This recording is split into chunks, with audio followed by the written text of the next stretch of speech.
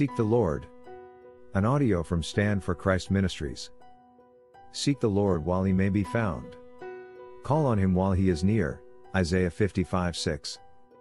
How many have lived their entire lives pursuing their own dreams, their own ambitions and their own desires, while giving little or no thought to God's will and purpose for their lives? Only to arrive at the point of death, and realize that all they had invested their energy, focus and time in, had been empty.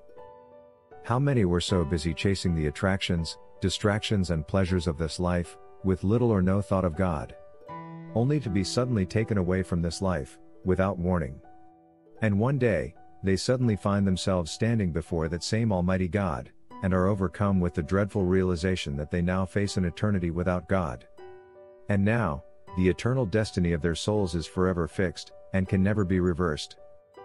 They had the opportunity to be made right with God, while alive, but rejected it. They had the opportunity to accept Jesus Christ as their Lord and Savior while alive, but turned their backs on him. Tragically, they treated a matter as serious as eternal destiny of their souls, as a trivial issue. A trivial issue they believed was undeserving of their attention and valuable time.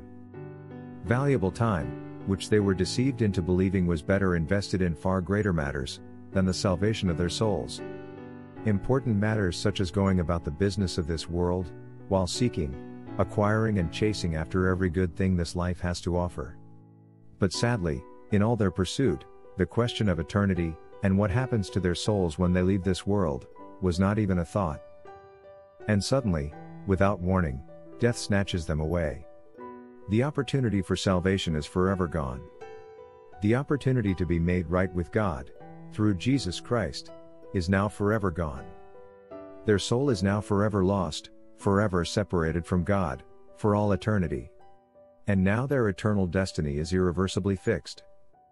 On an appointed day, they will have to stand before the Creator of the universe, and give an account of their lives.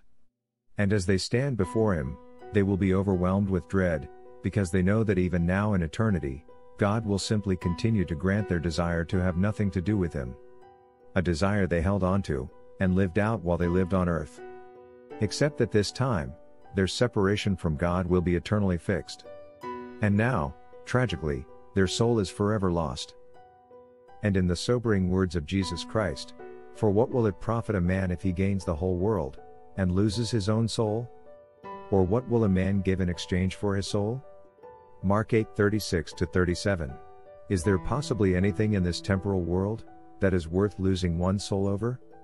Is there anything in this life worth chasing after, that is worth one being forever separated from God, for all of eternity? What can a man give in exchange for his soul?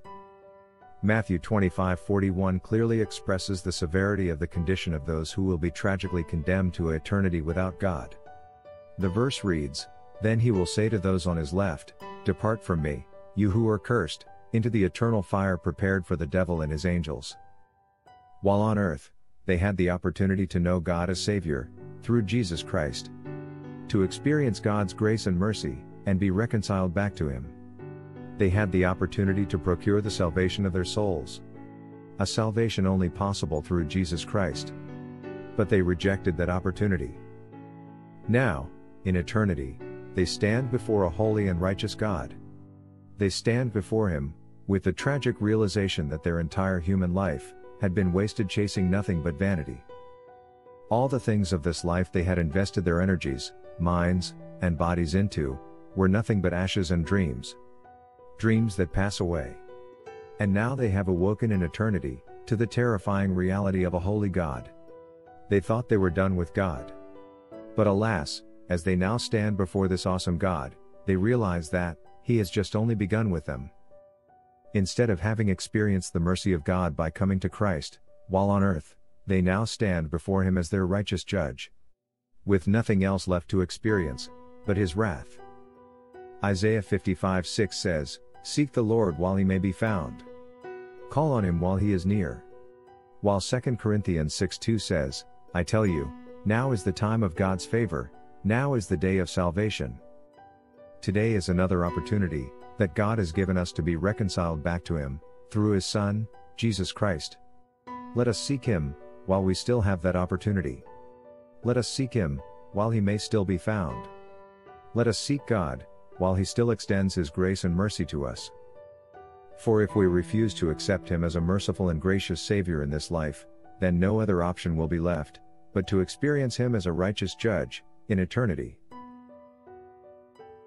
The Good News. A Gospel Message of Jesus Christ. For God so loved the world that he gave his one and only Son, that whoever believes in him shall not perish but have eternal life. For God did not send his Son into the world to condemn the world, but to save the world through him. John 3:16.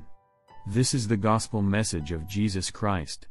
This is the good news, friend. If you are listening to this and have not yet come to Jesus Christ and accepted him as the Savior of your soul and Lord over your life, I urge you to come to him, today, now, while you have the opportunity.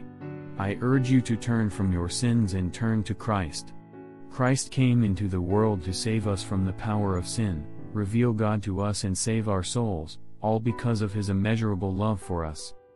Without Christ, the very destiny of your soul right this moment hangs in the balance between heaven and hell. An uncomfortable and often unwelcome truth, but a truth nonetheless. A truth being shared with you in love and with urgency because it has eternal and irreversible consequences. The other sobering side of the message is this: whoever believes in him is not condemned, but whoever does not believe stands condemned already because they have not believed in the name of God's one and only Son. John 3:17-18. This moment, a choice lies before you, and your decision regarding Jesus Christ will have eternal implications for your soul that cannot be reversed. Telling you tomorrow may be too late may sound like an exaggeration, but countless souls thought the same. Some ridiculed the message and ignored the opportunity to come to Christ. Many were taken from the world without warning, and now that opportunity is forever lost. Please don't let that be you. Turn to Christ today as your Lord and Savior so that you may be right with God and that your soul be saved. Jesus promises that no one who comes to him will be turned away. Come to Christ today, tomorrow may be too late. If you would like to know more or would like us to pray with you, kindly email us at standforchrist@mail.com.